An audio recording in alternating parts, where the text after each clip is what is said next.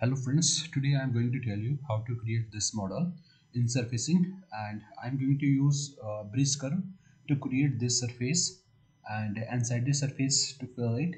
So let's start with the annex surfacing and assume the missing dimension if any. So let's start.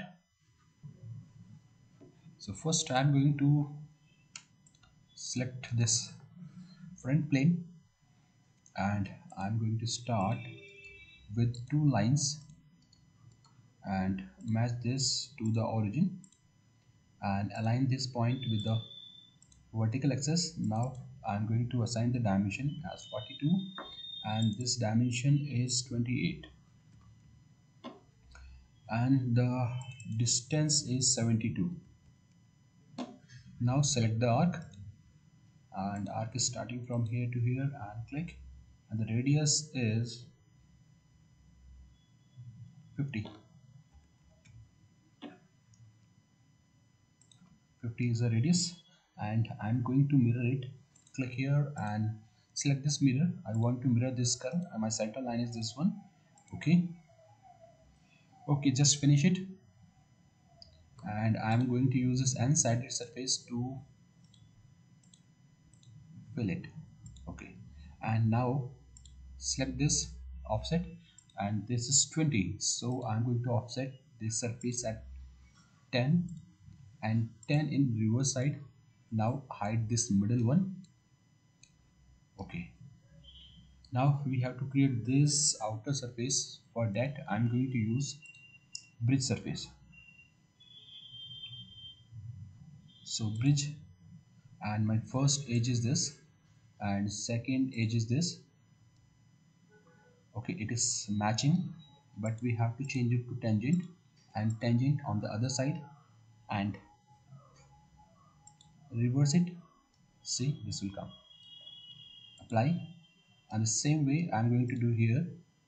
First and second edge and flip the first one. Apply, and now at bottom I have this curve and this curve, and it is creating a tangent, so keep it position on both sides, it will match. Okay, and now I'm going to use extrude surface. So select this extrude, and here it is single, and select first curve, and my direction is Z. See, this Z is my direction. Click, click, click, and this distance is 96 minus 72 is 24. So enter 24 and apply. Okay, now again I'm going to use a bridge to fill it. So here we have the shortcut of this bridge. Apply this and this, and okay. Now I'm going to create a plane at 112. So click this, and from bottom this plane is offset at 121 millimeter away. Select this plane and create a new sketch,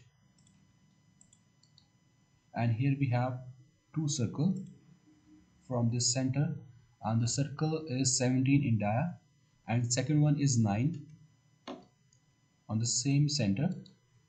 Finish. First I'm going to use this extrude, this outer one, reverse the direction and up to the next, and make sure it should be a surface, and same I'm going to do with this one, and this should be a sheet, and this gap is 15, so change it to 15. Apply, and to fill it I have this curve and this curve. So here it is position. Okay, no, sorry, no need to click this, just apply and hide this plane and this curve. Again I'm going to offset 10, so my last plane is this, and offset to 15. 15 plus 10 is 25, so change it to 25. Okay, and here I'm going to create a circle and click. The circle is 14 and a half. Finish and hide this and use this through curve. My first curve is this and second curve is this, and by default it is like this, and change it to sheet, and I am going to apply the tangent from this surface. See, now both are same. Okay, only this fillet is remaining. For this fillet I am going to use face fillet, and here we have the face blend, and my first face is this and second face is this. Okay, and the 5 is the radius is not given here, so I'm taking this as a 5. Now hide this, and from surfacing I'm going to sew this. Sew all the surface, so all will combine. Here we have one problem, this is fill here. Okay, so first we have to trim. So here we have trim sheet.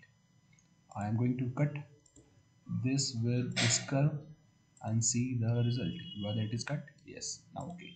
Now I'm going to